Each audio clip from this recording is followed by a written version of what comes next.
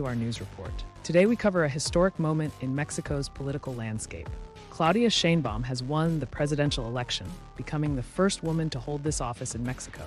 Claudia Sheinbaum secured between 58.3% and 60.7% of the vote, while her main rival, Xochitl Gálvez, received between 26.6% and 28.6%.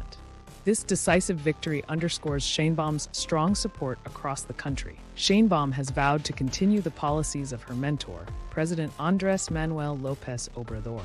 This includes universal pensions and youth apprenticeship programs, aiming to uplift the socioeconomic status of many Mexicans. Sheinbaum has promised to improve security, although details remain sparse. Organized crime has expanded during López Obrador's term, posing a significant challenge for the new administration. Sheinbaum's victory marks a significant cultural shift in Mexico, a country known for its macho culture and traditional values. Her win is a milestone for women's roles in Mexican society. This election was the largest in Mexico's history and also the bloodiest, with 38 candidates assassinated before Election Day.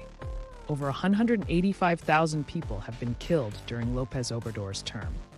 Claudia Sheinbaum's victory is a historic moment for Mexico, promising continuity and change.